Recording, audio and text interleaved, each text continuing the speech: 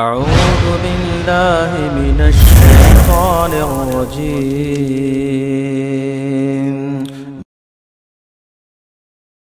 مسند احمد میں سیدنا عبداللہ ابن مسعود رضی اللہ عنہ وارضاہ سے روایت ہے کہ رسول اللہ صلی اللہ علیہ وسلم نے بیان فرمایا، جس شخص کو کوئی غم ہو، کوئی پریشانی ہو، کوئی دکھ ہو، وہ اللہ کے سامنے اپنے دکھ کو، اپنے سوال کو کن الفاظ میں بیان کرے۔ یہ روایت ابن حبان میں بھی ہے اور علامہ البانی رحمہ اللہ نے سلسلہ صحیحہ میں اس کو 198 نمبر روایت پہ بیان کیا ہے۔ اللہم انی عبدک، وہ اللہ کے سامنے آئے، گڑ گڑائے، عاجزی کے ساتھ وہ پیارے الفاظ سنیے جو رسول اللہ صلی اللہ علیہ وسلم نے سکھائے۔ ہر غمگین اس دعا کو یاد کر لے، ہر دکھیارہ اس دعا کو یاد کر لے، ہر پریشان حال اس دعا کو یاد کر لے۔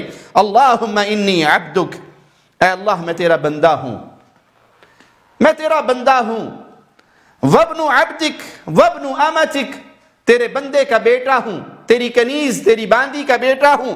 ناصیتی بیدک، اے اللہ میری پیشانی تیرے ہاتھ میں ہے۔ ماض فی حکمک عدل فی قضاؤک، میرے بارے میں حکم تیرا چلتا ہے، آرڈر تیرا چلتا ہے، اور جو تو فیصلہ فرماتا ہے میرے بارے میں وہ عین عدل ہوتا ہے۔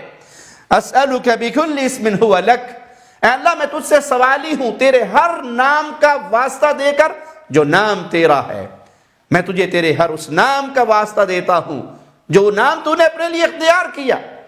لوگ کہتے ہیں کہ یہ واسطوں کو نہیں مانتے، سب سے بہترین واسطہ اور سب سے قوی وسیلہ یہ ہے اللہ کو، اللہ کے پیارے ناموں کا واسطہ دیا جائے۔ سمیت بہ نفسک، وہ نام جو تو نے اپنے لیے خود اختیار کیا۔ او علمتہ احدا من خلقک، یا وہ نام جو تو نے اپنی مخلوق میں کسی کو سکھا دیا۔ او انزلتہ فی کتابک، یا وہ نام جو تو نے اپنی کتاب میں نازل فرمایا۔ او استأثرت بہ فی علم الغیب عندک، یا وہ تو نے اپنے غیب کے خزانوں میں اسے چھپا کے رکھا۔ ان تجعل القرآن ربیع قلبی، اے اللہ اس قرآن حکیم کو میرے دل کی بہار بنا دے۔ ونور صدری، میرے سینے کی روشنی اور نور بنا دے۔ وجلاء حزنی وذہاب ہمی، میرے دکھوں کو، میرے غموں کو اس کے ذریعے سے زائل کر دے۔ الا اذهب اللہ ہمہ وحزنہ، جو یہ الفاظ کہہ کے اللہ سے سوالی بنتا ہے، اللہ سے مانگتا ہے، تو پھر پیارے نبی جناب محمد رسول اللہ صلی اللہ علیہ وسلم خوشخبری دے رہے ہیں، اللہ اس کے غموں کو، دکھوں کو دور فرما دیتا ہے۔ وَأَبْدَلَهُ مَكَانَهُ فَرَجًا، اور اللہ اس کے فکروں کو ختم کر دیتا ہے، اس کے غموں کو دور کر دیتا ہے۔ رسول اللہ صلی اللہ علیہ وسلم سے صحابہ نے عرض کی، اے اللہ کے نبی کیا ہم اس دعا کو سیکھ سکتے ہیں؟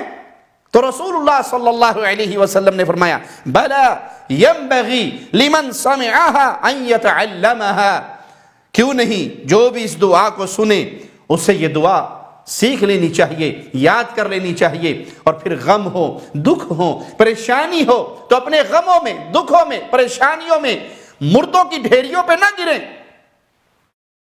بابوں کی خاک نہ چھانیں، مزارات کے چکر نہ لگائیں، بلکہ اس کو پکاریں جس کے ہاتھ میں انبیاء کی بھی جان، پوری انسانیت کی جان، جنات کی جان، اس کو پکاریں جو خالق ہے، جو مالک ہے، جو رازق ہے، جس نے ہمیشہ رہنا ہے، جس کے لیے موت نہیں ہے، پورے کائنات پہ، مخلوقات پہ موت آنی ہے، اور ایک خالق و مالک ہے جس پہ موت نہیں آنی، جو شہنشاہ اعظم ہے، سب اس کے در کے منگتے سوالی اور فقیر ہیں۔